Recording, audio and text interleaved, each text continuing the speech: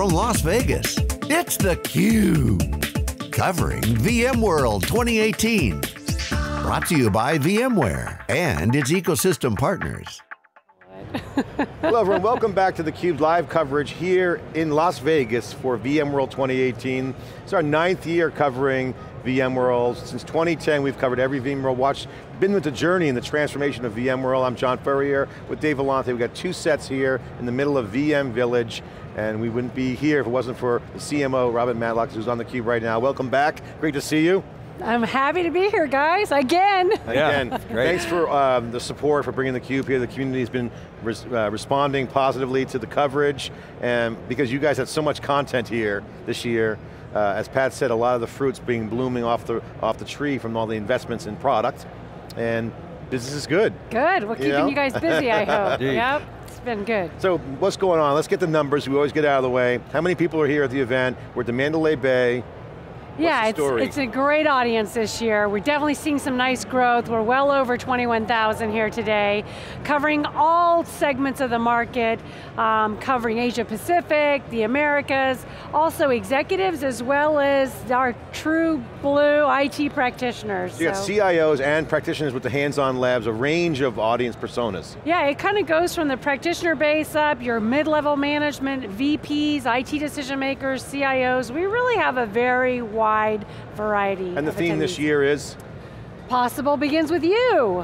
Okay. I popped into the CIO event last night. Yeah. And it was pretty high quality folks. I mean, I don't recall, 5, 6, 7 years ago seeing that kind of emphasis and that kind of seniority at the event. Did I just miss it, or is that new? No, it's been evolving over the years. I mean, at VMworld's core, it is a technical conference, right? So I would say the base, the volume of the program is still catered towards a real hands-on technical, practitioner and middle management. But we are seeing more business executives come. They want to know what their teams are exploring. They want to understand vision. And I think VMware's value proposition to enterprises is growing, and therefore it's starting to be more of a business conversation. So that is a segment of the audience that is growing. And you're nurturing that. Also, you're making sure the hands-on labs are the best of the best. I saw Eric Nielsen has this new VMware code thing going on. Yes. Here, a little code of hackathons happening. Yes. So a lot of a mix in the community. The community's still robust. The ecosystem floor probably has more energy than I've seen since probably 2012 was the last time I've seen it this massive. 2012, remember Dave, was pounding, and then this year, the lift is big. Where's that coming from? Yeah, I think it's coming from a lot of things, and it's no one silver bullet. First of all, VMware is just doing really well, right? The company is very performing, it's successful. Our customers have really come to buy into our strategy and our vision, and they have a voracious appetite to learn. And this is the place. You want to understand where the industry is going, you are technical and you want to be on the edge of the latest and greatest. VMworld is the place to come. So I think we're hitting on many different categories of technology, and it's all pulled together here, so it's 1 week where you can go from networking to storage to management, automation, cloud, mobility, it's all right here. And you guys always kind of keep a low profile in the market. You don't over-amplify or overplay your hand and grandstand too much on the marketing side, which has always been the DNA of VMware. But this year, you got Amazon coming on stage again. Andy Jassy returns to do a major announcement that Amazon, really for the first time, is building a product for VMware, for on-premises. Pat's on stage, so you see the commitment from the two companies, the biggest public cloud provider and the biggest operator of virtualized infrastructure and private cloud, partnering and performing. So I think that really kind of put a lot of wind in your sails. I mean, a lot of people are talking about it. It's been pretty much the top news story, the impact of that relationship. How has that affected VMworld? Obviously the announcements it seems like reInvent, more announcements than ever before. How has that relationship changed you guys? Well, I definitely think we're several years into it now, and we are seeing the fruits of that effort. A couple of thoughts. First of all, the AWS relationship is not our sole element of our cloud strategy, but it's a big pillar of our cloud strategy. And I think at the end of the day, by understanding our vision for how we can help deliver a bridge to the public cloud, the hybrid cloud, it is giving our customers the license and the comfort and the confidence to continue to invest whether it's in their data center or is in their public cloud. So there's something about just having that clarity of vision and strategy that unleashes potential even in the data center. I think the second thing, to me, what was so significant about this Amazon announcement with VMware is you are now talking about public cloud services running on-prem. The line between public and private, the line between on-premise and off-premise, it's fading, it's blurring. We're going to get to a point where we're just going to talk about what's the workload and what's the service I need to deliver the workload. Okay, and then I can consume those services in different ways, and what's the right way to consume those services, but it's not a monopoly on an off-premise or a monopoly on an on-premise. It's a blur, and I think that's going to be in the best interest of customers, because I think it's going to really boil down to what is the workload, what are the services I need, and I have a lot of options of how to consume that, and I'm all for that. I think it's going to be great. I got to say, so I mean, John and I have watched this evolution for now, as you said, this is our 9th year. You guys have done a great job of really being calm about all the things that were supposedly going to kill you. OpenStack, open source, cloud, Kubernetes, containers, you've just embraced them all. I mean, I know cloud for a while was a little bit confusing, but now it's a real tailwind for you guys. I mean, great job there. And I think a lot of that is sort of how you've dealt with it internally, messaged it externally. I wonder if you could just address that for a minute. Yeah, you know, I love that observation about VMware, because that speaks to two big concepts: resiliency and innovation. In this industry, you have to be constantly innovating, and if you get too protective of the market that you're in, you start to get into a cocoon, and then people are innovating around you and they're making you obsolete and you're not even seeing it happen. I think VMware has a voracious appetite for innovation, and we are pushing and pushing and pushing, and we're never relaxed. We are always, you know, often pleased but not satisfied, right? It's like you're never ever done.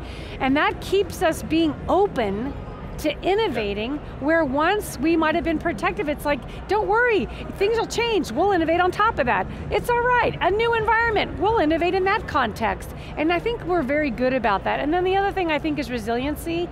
In this industry, there's not that many that can go from decade to decade and still be highly relevant, but you have to have the grit, and you have to have the kind of guerrilla appetite that you will continue to reinvent yourself, listen to your customers, bring your ecosystem along and partner like nobody else, and in the end you'll deliver more value. You know, that's a great point. I love that comment. That's going to be a highlight on our highlight reel for sure. I'll add, and love to get your reaction to, how you guys have maintained the community vibe and the ecosystem vibe. Again, to Dave's point, this is core. Pat said on earlier today, you know, we're always going to have an open ecosystem. That's been the core of DNA of VMware. So, and you also have a really strong community, hence the technical focus. These tech-oriented folks, they love the tech, and they speak up a lot, you know that, they speak well. They're vocal. They let you know when it's not right, but you guys embrace it. That hasn't changed. That's been a positive. How do you do it? Yeah, that's exactly right. I think we have over the years just built ecosystem into our core DNA. It's now defined by who we are and how we do things. And you know, going back to your Amazon comment, I think that is simply an example. We know how to partner. We've been at it for 20 years, and it's just been part of how we perceived the requirements to be successful. And because of that, it's now, we're just good at it. We get it. And the reason we're good at it is because we very much understand it's bi-directional. You can only win when you win together. You know, one of the things I want to point out, and at least give you guys some props while you're here and get your reaction to it, is we've done a little bit more CUBE with you guys outside the scope of the event. We did a lot of women in tech leadership events. Great. We were invited to the first radio event where they opened it up to some press. So we got a glimpse inside. The internal engineering kind of conference. It's a total R&D, it's where all the technology is being incubated. It's a really great thing. Also been on campus. You guys are always consistently voted the best place to work. You got the innovation in the R&D. And you just got a great workforce. So that is also a cultural thing within VMware, right? Because Pat said, we're going to continue to drive technology, products, and sales and marketing for customers. Your reaction? Yeah, I think people are at the heart of great businesses, right? And we have to create an environment where people can do their best work. Radio is a wonderful example. So that's an internal conference for our engineering teams. But what it is about building community within our engineering community. How do they explore new things? How do they take risks? and explore and innovate and try new things, and then how do they share that with their colleagues from all over the world? And I think that's just part of our value system, is creating these kind of communities internally and external. You opened it up to press, talk about taking a risk. That was the first time, It was the first time you've ever opened it up to some press outlets. We were one of 3, but it was a peak. That's a risk. It is a risk, and I think the idea there is that being protective is not really helpful. That what you need to do is to really be open, that there's so much to deliver value and innovate. There's no reason to be so secretive. It's more about how can we feed off each other's ideas?